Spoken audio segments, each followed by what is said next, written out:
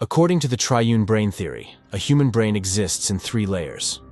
The reptilian part that controls breathing, heart rate, reflexes, and balance is the oldest part of our brain. The limbic part controls emotions and behavior. The most recently developed part in our brain is the neocortex that governs the cerebral or the intellectual capability. But none of them works independently, and the working of one affects the other.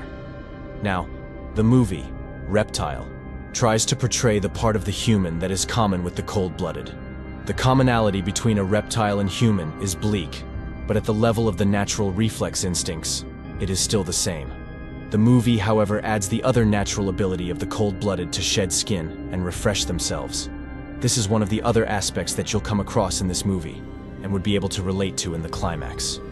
When the movie begins, the story is so scripted that you really don't know if the movie is about the boyfriend who found his dead girlfriend or something else entirely. You would assume that it's a murder mystery, but as the story unfolds itself, you notice a shift towards a psychological thriller. The lead character, Tom Nichols, played by Benicio del Toro, when assigned this mysterious murder case, his past starts to amalgamate with his present.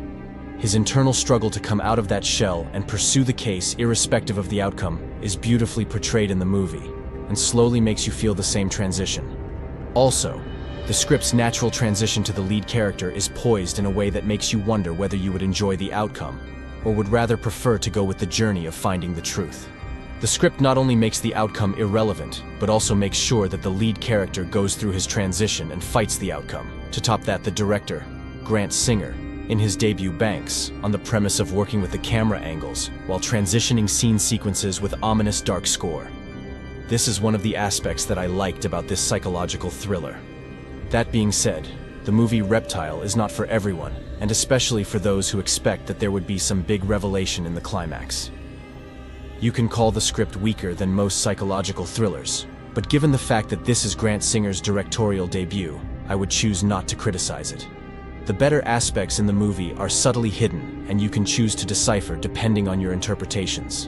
In a scene where Tom consults a shrink after shooting a drug trafficker, you'll notice his transition. The nightmare that constantly shook him for years was suddenly different.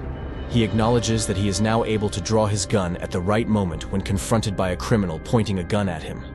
This transition was crucial for his reptilian brain to regain reflex strengths. The acting performance by Benicio del Toro is something to watch out for.